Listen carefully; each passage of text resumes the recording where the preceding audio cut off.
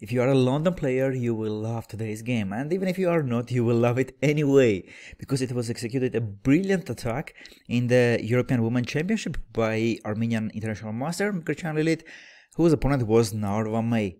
So let's go, knight f3. If you're like, what is this? I would think you just stayed London, and London starts with d4, bishop f4. It's correct, but after knight f3, it was soon transposed to London system. So d5, d4, knight f6. Here the usual setup is bishop f4 and then e3. But in the game, white started with c3, which is also okay. e6, bishop f4. It's very important in London to play bishop f4 before e3, because if e3, now the bishop will stack here on c1. So bishop f4, bishop d6, and now e3, interesting move. At first glance it looks strange, because after bishop f4, e4 here, white will have double pawns. However, look what will happen. After white plays bishop d3, knight d2, queen e2, first of all, when the pawn is not on e3, it's on f4, in some point, white will use this e half pawn file for attack. And also after white plays at some point knight e5, the f4 pawns they will use in attack. f4, g4, h4, and so on. So e3 looks strange. Yeah, we'll have double pawns, but it's quite interesting idea. Black didn't take on f4. They played short castle, knight bd2, b6, knight e5. Going ahead, bishop b7, bishop d3, c5, like kind of standard London system. And here, many London players, they just played short castle, h3, some standard kind of passive game, which I'm not fun at all. However, look what happened in this game. Now Lilith decided to start attack on the king on g8, and why not, yeah? Here white has a bishop on d3, great one. The bishop on f4 works. Knight e5 works, knight d2 can come to attack, g4, h4 pawn can go at some point too, but if you want to attack, you cannot really do it without queen, and here Lilith executed it. Queen f3, a very interesting move. Queen goes to h3, targeting the h7, and now if white bothered the knight on f6, maybe with g4, g5, or knight g4, yeah, here already something is starting on. Here black played g6, trying to limit this bishop on d3. However, with g6, black is going to concession, because with g6 they are weakening their dark squares, f6 and h6. And look how from here Lilith is changing the direction. Instead of targeting the h7, she starts targeting the f6 and h6 squares. So first of all, what she did, these pieces are okay, right? They are doing whatever they can. The knight on d2 is passive one, and in the attack we usually try to bring all our pieces into the game, and here we go, knight df3. Now the knight is going to g5. Here black played queen c7 and bishop g5, attacking the knight on f6, knight e4, bishop e4, d4, and here the most interesting part starts. f6, f6 and h6, these are the weak squares. So if we can penetrate from here, our knight, bishop or queen, black's king will hate this. And here, while knight on f3 is under attack, looks like we should go back, knight d2 maybe, and going to e4. Lilith did everything very fast. And she played bishop f6. What's the idea? White doesn't care about this f3 knight, because all they need is to get their queen on h6. This is a standard pattern with the dark squares. You put the bishop on f6 and queen on h6, or reverse, queen on f6, bishop on h6, and often there will not be defense against queen g7, as in this case. So bishop f6, now white wants to play queen h6. Black played h5, not allowing us to play queen h6, and now when it looks like we should play knight g5, white player doesn't care about knights. They are going all in to mate the king on g8, and was played g4. They are opening the g file, because black can never take hg4, right? If there is no h pawns, there will be queen h8 mate. And after g4, it's coming gh5, after which the g file will be open. If black allows us, we can also take this g6, so it's coming a very dangerous attack already. Black played ef3 and gh5. Now it's coming hg6 and then queen h8. In order to stop this also opening this g file, black played g5 themselves, not allowing us to play hg6. With the hope after h6, we want to play h7 and the king will be mated. Black can play king h7 and block this pawn.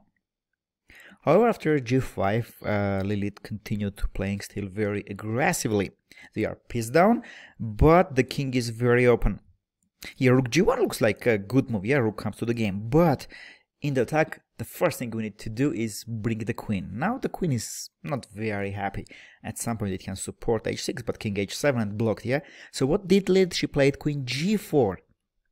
Now white is threatening to take on g5. And after king h7, queen g7 mate. So after queen g4, it's already tough to give good advice for black. Looks like king h7 might be a defense. With the hope after queen g5, queen g7 mate is coming to play rook g8 and stop it. However, after king h7, white mates after queen e4 track. Now black can go g8 or h6. If g8, this pawn wins the game. White plays here h6 and then h7. If black moves the rook, let's say to c8, yeah, trying to run, we play h7, check, king f8 and h8 rook. It's very important to promote rook. In this case, it's not queen. Okay, joking.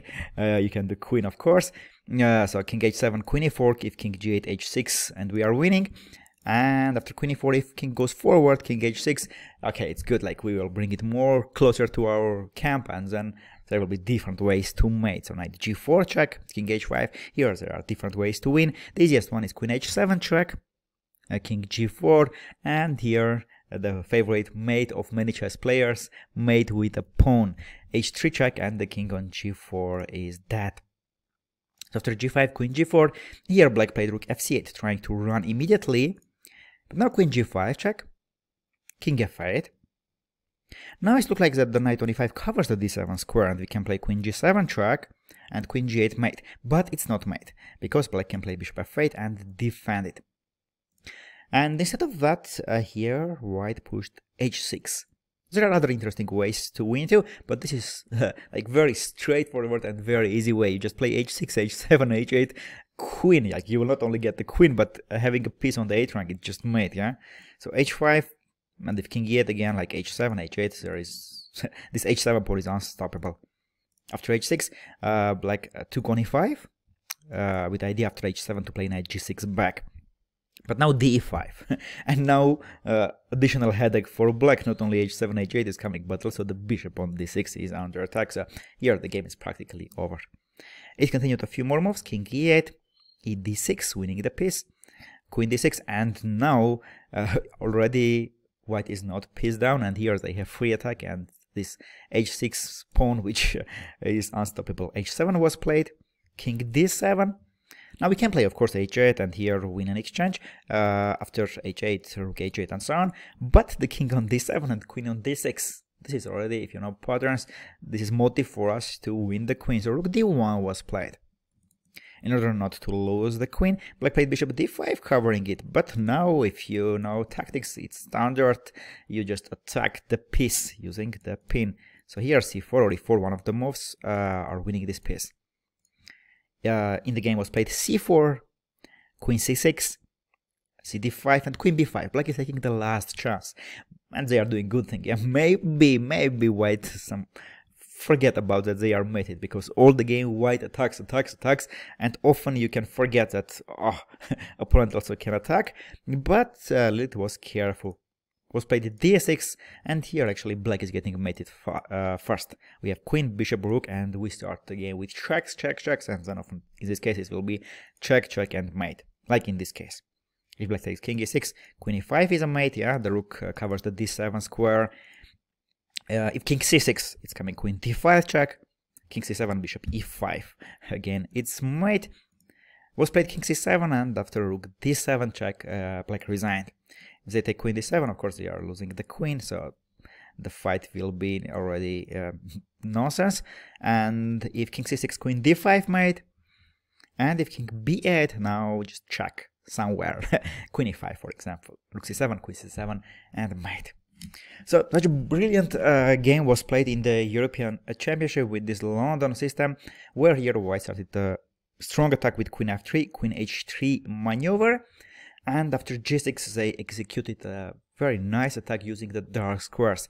Knight d2 came to attack the most passive piece, bishop g5, and after knight e4, take, bishop f6, immediately using this weak square, queen h6 is coming, and after h5, g4, black couldn't stop this attack. Hopefully you love this game, and see you during the next game of the days. Take care, Grandmaster of the Grigorian was with you. I'm happy to serve you as always. See you later.